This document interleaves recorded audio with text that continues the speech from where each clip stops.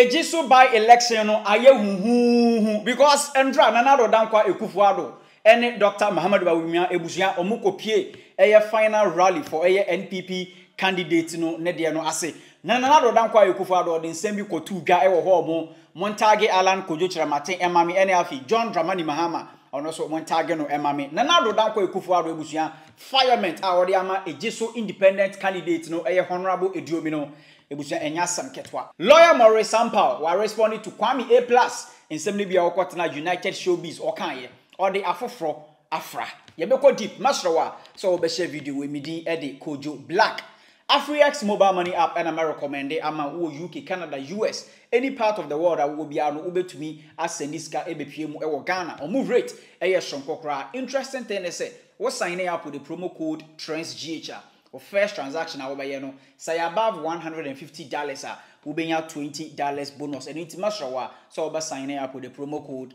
TRENDSGH madawase so oba yen sa amame so Ejisu by election no echna and omo de behyeso we NPP omo parliamentary candidate lawyer Boateng versus a independent candidate or no so na oye NPPD a ebusuame no okese oye 3 times MP for Ejisu but bibinti no o se okọ independent.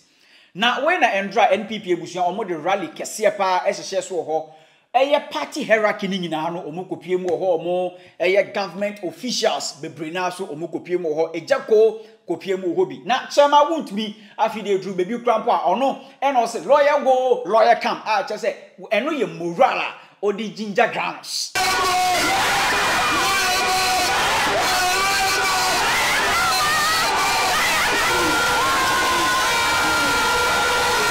After this, Dr. Muhammad Bawumia say o message Emma Ejisu constituency no. Neno na ebusia Dr. Muhammad Bawumia nensam na o ka no. Wajabi NDC e wo ho mo. Ye votima independent candidate. Kwambe na obetimi afaso edi mpuntu abre. Because MPs no enye omo boto musika omo yi edi ye ejuma no. Omo boto musika. Omo hia abai enye sa no ma kolobi enye mpuntu.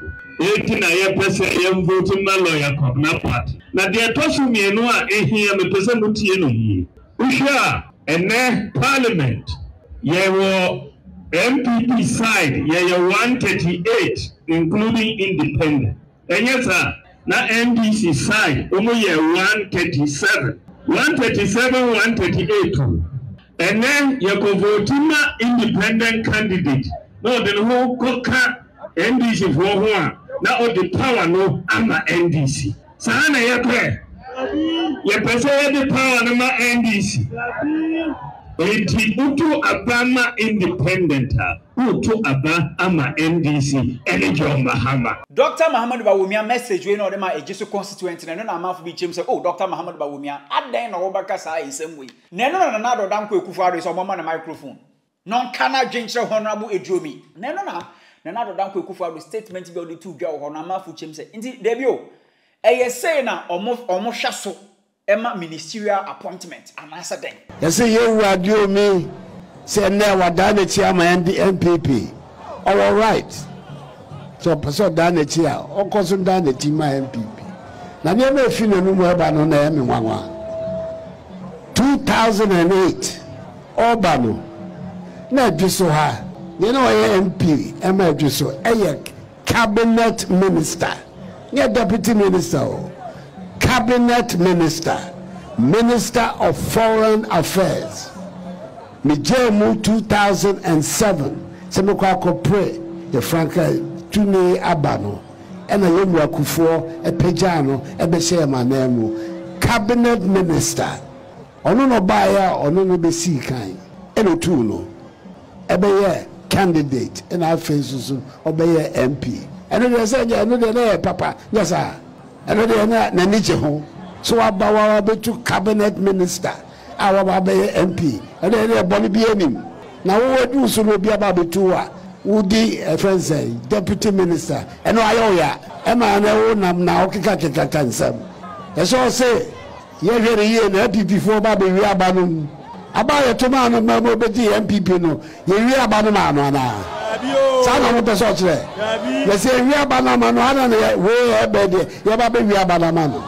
O jaja isam so dana chi no ye minim di oye sa frafranto se chinio ana ni mi enu nyina na abom e no oye a okoso ye ne sa no mo fa ya asam ma ba keka nsam e fata etre ate so no ana nam so no de ekwan e ba Ejisu efri bua ye yi no fri abawa mu no eden ekwan no waye a o de abekire Ejisu fo se ono e na ye ekwan ye wa ye want to be regional chairman. Yes, I may come for me. When I said that here, I could be a Wagana, me, and I'm a man who to me. And yes, I'm so fine.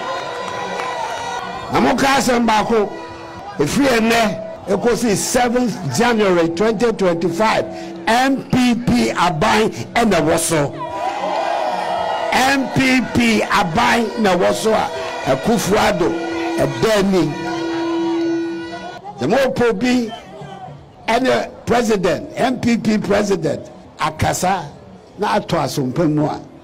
Ni MPP ni eno beba no ba be kasa atse. Yam independent bia. Ye who titru sensama shedachi. So payufo bi shedachi ena ye wane no. So ba no me say embaso.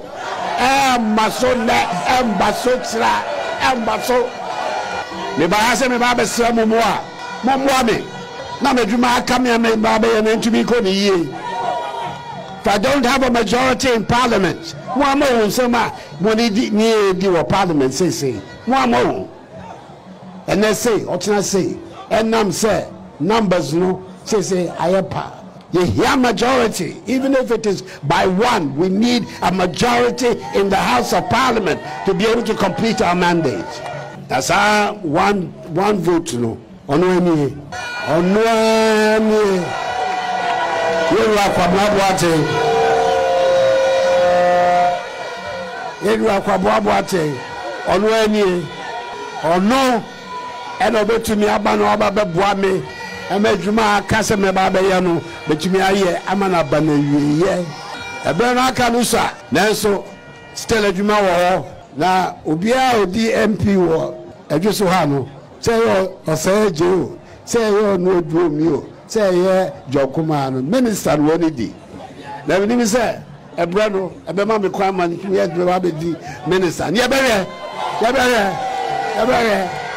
Ejisu mo da me koma so papa Mr. Mamon yet met to me a banner, Mrs. Sono, but to me a banner, a banner, a bear, as a papa, am I in now?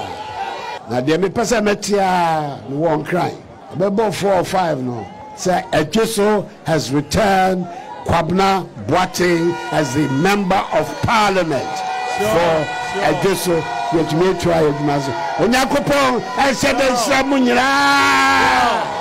I just mind. And drama the Kwame Plus video be by Okwatana United Showbiz Saturday ya etwemu ya Okana Adwenche Ken Oforiata NAFI former ECG board chairman Gacheko NAFI osan di MPP for atempa on this doom so ekoso no.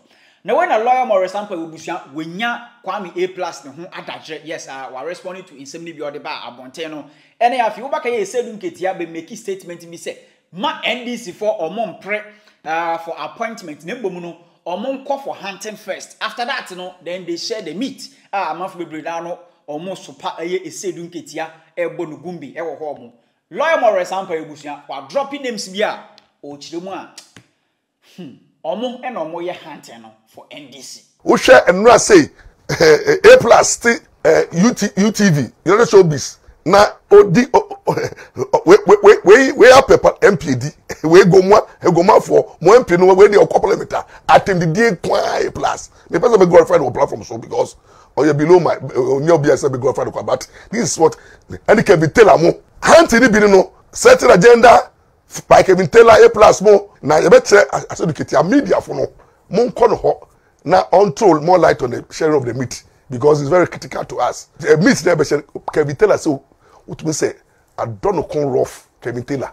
Wa bre Kevin Taylor bro we did do be at them because of hunting. Kemi Taylor is hunting for the meat. Kemi Taylor can hunters no. Let me look at the hunters no. Chief hunter is Asedu Kitia. Deputy hunter Captain Smart. Associate hunters no. Kemi Taylor. Mama Jane, a woman hunter. Oh yes, yeah. Tony Hughes Munya, associate hunters. Oh yes, Randabe Munya hunters no. Upon war, prophet hunter. Upon way, yeah. Tie, Odro, hunter, prophetic hunters. Muya prophetic hunters. Anna Abraham Lamte, miss call. Abraham Lamte. Also, we are gun hunter. Abraham Lamte. Ajinasare Munyamuka, prophetic hunters, no. Ajinasare. Odi I say, hey, Munyamu de Mumplemu ro. Odi I say, Ebebuamo. Kumchacha Munyaka hunters, no. Kumchacha hunter. Hey, Kumchacha to the party. Make Kumchacha party pass. Say, Mama, Beba, Kumchacha Mbra. I'm telling you for the man. Kumchacha, me feel to Kumchacha crowd vision to Mama. I'm telling you, say Mama Jeno Poku, if I don't call Jinahua, if I don't call you popular Mama Jeno Poku. Yep, Oba, what standing for president? If I don't come on in, weapon say, Mama Jeno Poku, Jane, Nafani, Nana Kodu Admiroris. Brother Kodu Admiroris, that started police on our way. Now, and then secondary school no. So when we are talking about women who have stand out, women who understand politics, we are talking about when I say we are talking about Lawrence here, and even CPP when I say Indum, Obana or the buyer, my baby na Indum the buyer, Indum the horror, Mamma horror. Omunya wejina, what I say? They are women who have come stood on the ticket. What is the Hulubalu about? And Mama Jane Poku is the first woman. First woman, when you cannot honor Lawrence here. Now I was expecting you say Mupupo, you go and beg Lawrence's wife and make him Lawrence's wife the presidential candidate. If you are MP NDC, you are serious and you wanted to win these elections. Now, Mama, you have to pay Kududu Lawrence or pay Lawrence Babano to satisfy the votarians. What it honor Akofa Mama Grandma Ba also Oba and Asate to Yampia. And then my two bombs. According to lawyer Maurice Ampaw, Omo Awabo Mudino, Omo and Omo hunters for a NDC, senior Obeya Omo be winning power come 2024 elections. But lawyer Maurice Ampaw, yes, and I drink or the successful ever hormone. Nanado Danko Akufo Addo was sending message to Hon Aduomi, Ejisu independent candidate, or contested NPP or more parliamentary candidate, or Ejisu metre lawyer Boating. Internally, ye shenim near Ebekoso Ewachina. Hon Aduomi Ebusian in Sembia Babontia. Trust me, me the bebro. Echina election Ebekoso Ewohono. Yes, ye ni Edda Hosea, ladies and gentlemen. Updating now, me the bebro. Makramo. Sending money abroad just got a whole lot easier with AfriX. Our slick app makes international transfer crazy fast and super secure. Just tap a few buttons, money sent across the globe in a minute. One magic of AfriX is that you can add your debit card or load money to your AfriX wallet right in the app, then send those funds to your recipient overseas straight to their bank account at lightning speed and zero fees. You can earn a one-time bonus of $20 if you refer your friends and they send up to $150. Whether you're in the USA, Canada, Europe or anywhere in the world, AfriX. Best rates at no cost with no hidden fees.